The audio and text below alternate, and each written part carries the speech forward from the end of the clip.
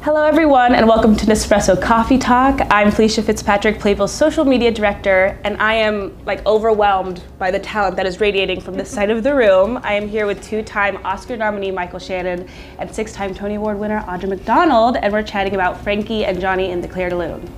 Hi. Hello, y'all. You, as I was saying, the talent is radiating, but you guys are also working with a titan of the theater, Terrence McNally. What has it been like, working with him in the rehearsal room? Because it's not every revival that you get to work with the playwright. He's very sweet. He always seems so tickled by everything. Really?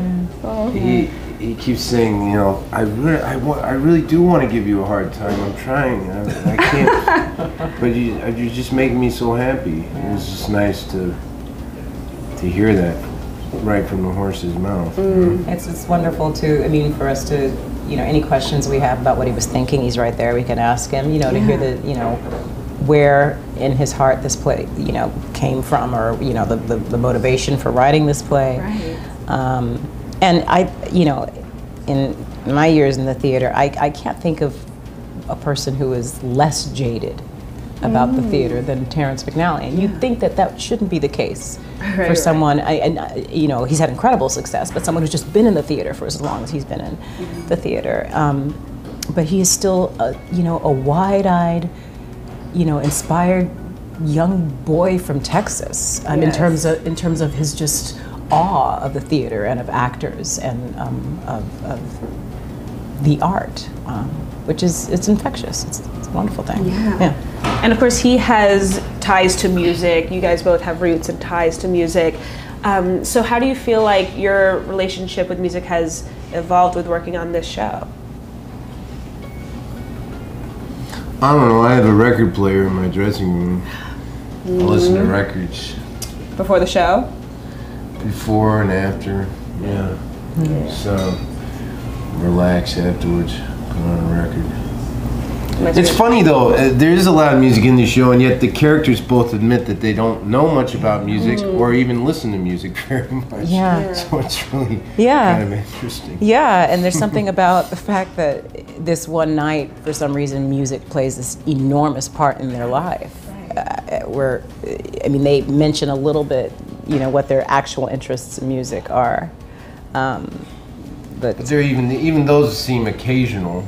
Yeah. I think there are probably days where you don't listen to any music at all. Yeah. Except maybe what we hear playing at work. Yeah. I assume there's probably some crappy music on. Yeah, or Muzak probably in the 80s would have been like Muzak in the restaurants and stuff like that. Yeah, it's a very, what a weird. For whatever reason, that radio happens to be on that station. Yeah, that's the other really weird thing. It's not like she said it there; it just happened to be there. Maybe it was fate. There you go. There's the theme. There's the theme. Wow. And then what is the first thing you're thinking right as the lights come up? Like I've seen the show, so I know what happens in the first scene, but I don't want to spoil it for you guys. But you're about to take on this journey together. It's just you two in the whole show. So what is that moment like for you guys? We got pretty used to it pretty fast, it seems like. You had to. And thank God the lights don't come all the way up.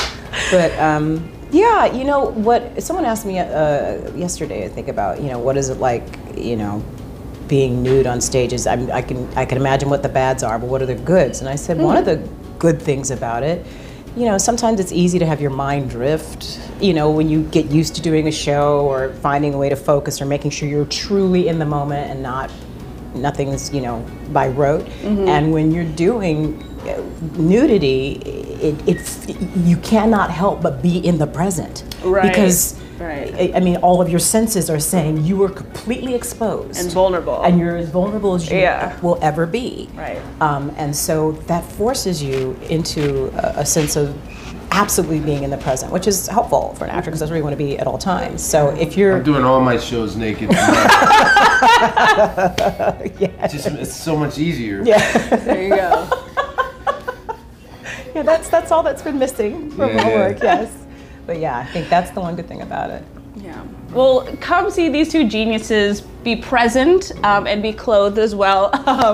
Come see them in Frankie and Johnny and the Clair de Lune, now playing at the Broadhurst Theater. Thank you, you guys. Thank you. Thank you.